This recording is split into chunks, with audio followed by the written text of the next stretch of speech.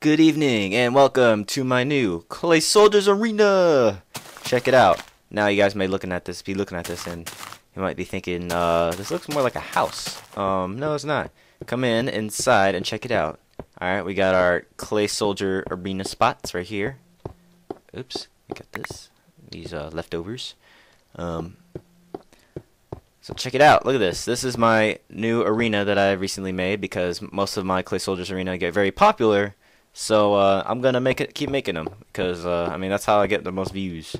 Here's the control center that controls the gate. So right now it is closed. So we switch it, and then look, it opens for the Clay Soldiers to fight. Close it, and it's closed. And the gauntlet, switch that on, and then each of these iron pistons push up, and it squishes any soldier that gets under it. So, you Clay Soldiers, be smart and don't get caught in that. Turn that off. Alright, so, oh, I forgot about the top viewing area. This is the top viewing area to where you can walk around for the scenic view. There's a little patio to chillax on. Then we got the overhang area if you guys want like some different dynamic view of the fight. Then you got the balconies over on this side, so you can look outside to look at your world, or you can go over here and look at the patio. So we'll go downstairs to show the underground of it all. Here's some glowstone walls covered by glass and water, looking very nice and sleek and sexy. Alright, let's get my soldiers. So here is where the place to place your soldiers. Alright. So we'll place them down and get out quickly before they escape. See, you need the button right here because they'll escape if you have to manually open the door. That's why it's iron. So we'll go on this side.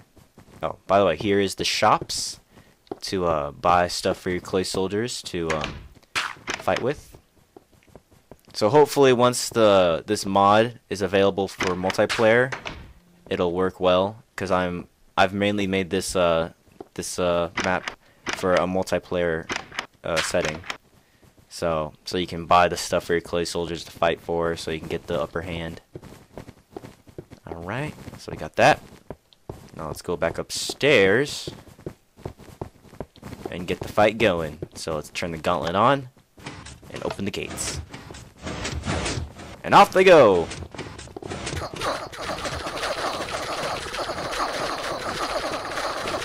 Already they're getting squished by the gauntlet. Look at that. Massive amounts of carnage. They're just going crazy.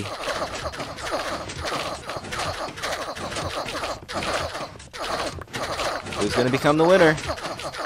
Who's it going to be? Dang, the battle's still going. Looks like it's between red and blue. Oh, red and blue. Last one's alive. It's just them. Just them. There they go. Oh, and red gets squished by the gauntlet, and blue is the winner. Congratulations, I kill you. Alright, so, alright, just making sure they're all dead. Let's just turn drops off because I don't need that. But yes, this is the gauntlet. This is my new Clay Soldiers Arena. I hope you guys like it. Just close everything, turn it all off.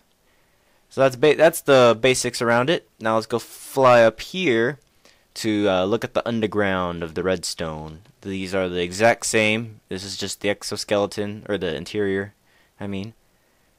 So we'll get inside and look at the switches. Alright, so this switch right here is the gate to open for the cages.